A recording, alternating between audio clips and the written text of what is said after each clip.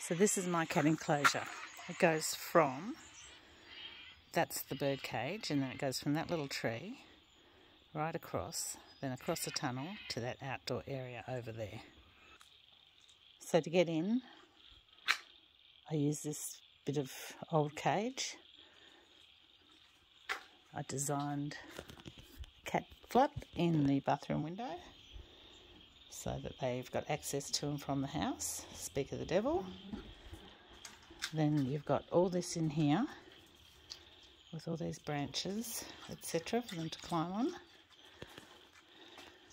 Took me a bit because it's not wood either, so I had to put brackets in. I'll have to fix that one that's coming out to hold the wire in because I couldn't attach it to the metal.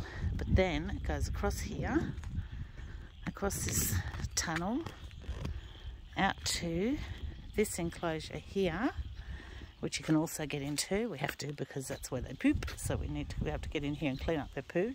I haven't had a kitty litter inside the house since I've built it. I do have, however, a lot of dirty cat footprints. But there, this goes round to here. You can see that there's all branches and things like that for them to climb on. Up the top you've got platforms. I'm lucky this structure, part of it was here. It was part of a Japanese garden. All the trellis was here in this domey bit and some of the poles were in. So I just modified it and added bits and pieces and voila, cat enclosure. They absolutely love it. I mean, they'd rather be free, but hey, beggars can't be choosers and they're very lucky. So yeah, that's my cat enclosure.